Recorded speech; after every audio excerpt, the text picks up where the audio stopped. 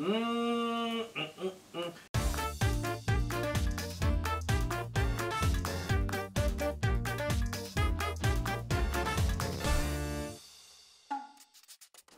野飯。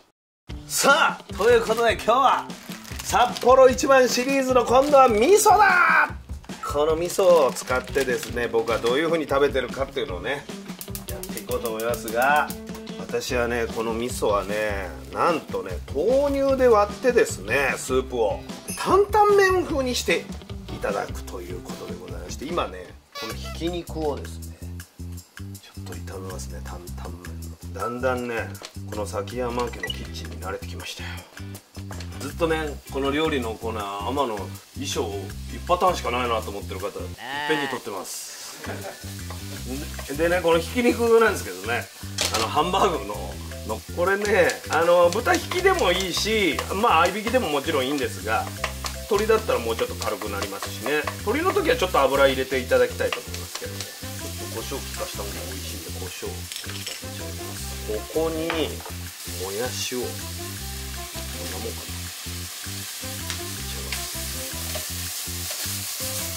ちょっと上からごま油をちょっとだけ垂らします。塩、さあ豆乳が沸いたんで、絶対言わなきゃいけない、豆乳に麺を入れます豆乳はねなんと私の地元のですね愛知県岡崎市がね結構ね豆乳の名産地でございましてね、大体ね豆乳のこのパック見るとね愛知県岡崎やっぱり味噌の文化あるからね大豆がすごい使うんですよ。ここは何ですかね、千葉県でしたね豆乳はねこれあんま強火にすると分離しちゃうから沸いたらある程度火を加減したものがいいと思いますね。豆乳でねこの味噌のねスープを割っただけでねこれがね美味しいんですよ。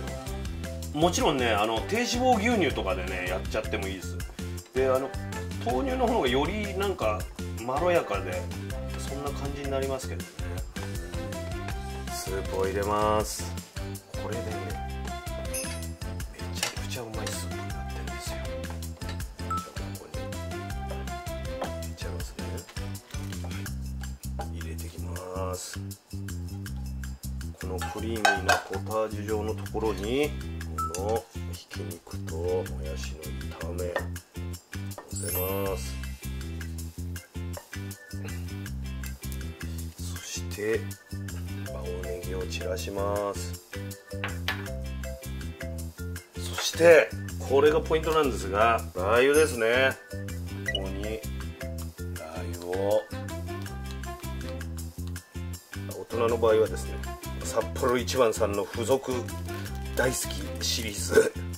七味ですね。これがはい味噌ラーメンを担々麺風に変えた札幌一番天野飯の完成でございます。ででん、はいこっちこっち、ほらあ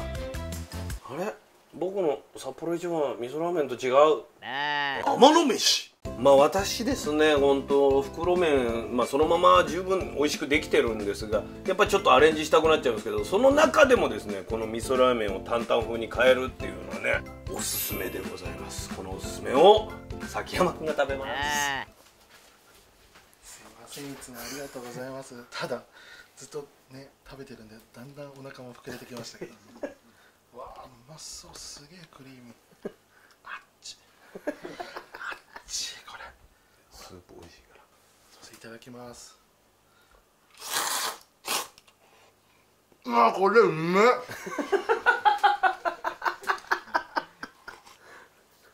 これうめえ。これ浜田さんもうおかわりもらえていい